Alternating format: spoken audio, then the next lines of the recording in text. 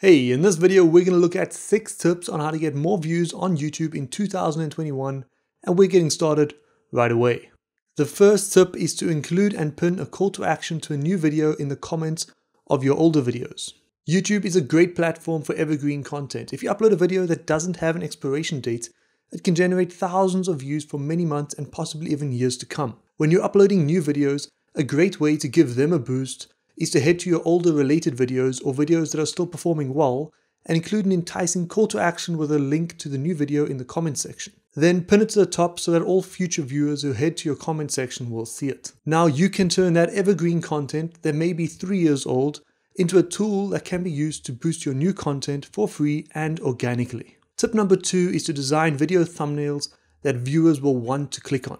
Your video thumbnails are one of the most important factors when it comes to getting more views on YouTube. They are the first thing that potential viewers see, and if they don't capture attention and make the user want to click through, then they're not doing their job and your video just won't be promoted by YouTube. YouTube thumbnails are important first points of contact as they can appear in users' recommended feeds and in the suggested bar. If your video finds success in these particular areas, then the algorithm will continue to push it more in these areas, which can then be the starting block to your video and channel going viral. Designing video thumbnails that viewers want to click on doesn't have to be challenging if you follow a few simple steps that I've outlined in this article. Tip number 3 is to make more content to help your viewers. By creating content that's helpful and solves a problem, your videos will have a good chance of appearing in search results, as these will be videos that people are actively looking for. DIY and tutorial videos that help people solve their everyday hassles and problems can be a useful way to engage with an audience and capture their attention for the full duration of a video. For example, if you have a tutorial on how to remove ice from a car windshield, you as the viewer better pay attention, because if you miss a step, it could mean that your car's windshield is going to shatter. So you better watch that tutorial 3 times over and make sure to check in the comment section that some other guinea pigs have already found it useful and that it actually works. Helpful content can also be in the form of entertainment, but generally the searchable version of this content involves some form of information or problem solving that people are looking for. Tip number 4 is to start using YouTube Shorts. YouTube Shorts is a new feature introduced to YouTube with vertical videos under 1 minute in length. With new features, it generally pays off to be an early adopter, as when new features are introduced, there's generally a lack of content specifically made for it. You'll find YouTube Shorts appearing in the mobile YouTube app quite prominently, and based purely on the popularity of YouTube and vertical content currently, there is a large demand and a limited supply, which is where you can stand to benefit from hopping onto this feature before it becomes oversaturated. And then later, when it does, you can optimize your content to suit whatever it is that YouTube wants to see in a short. As you've been doing shorts for longer, you'll be more experienced and should have an advantage over those that are just jumping then on board. Focus on creating fast-paced and engaging content in your shorts. With only 60 seconds, there's no time to beat around the bush. Number 5 is to replicate topics and get video ideas from content that's already performing well. When videos perform well, there tends to be an audience-based interest in it.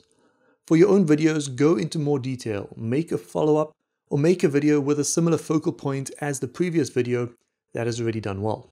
It's very likely that your viewers that watched that previous video and enjoyed it will be very interested in any new videos related to that as well. For popular content that's not your own, when replicating a topic, make sure to put your own style on it. Do not copy what others are doing, but make it your own.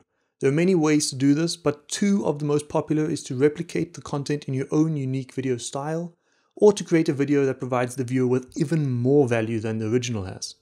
Tip number 6 is to optimize your YouTube videos for search, aka SEO. YouTube is a search engine, the second largest search engine in the world. By optimizing your videos for search results, you're positioning your content to be found by the exact people who are actually looking for it. Search engine optimization on YouTube involves a number of things, but the short version of it would be 1. Pick a topic within your niche for your video by looking for popular keywords you have a chance to rank for on YouTube. 2. Find a less competitive but still often searched long-tail keyword using the free TubeBuddy extension. 3 is then to include this long-tail keyword in your title, description, tags, playlists, and so on, all in a natural way.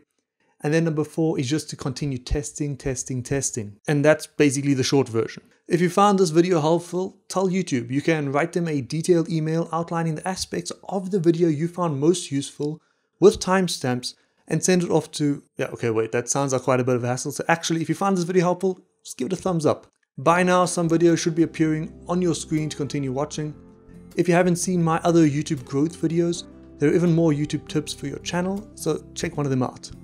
In the meantime, I'm gonna go do some keyword research. Ciao.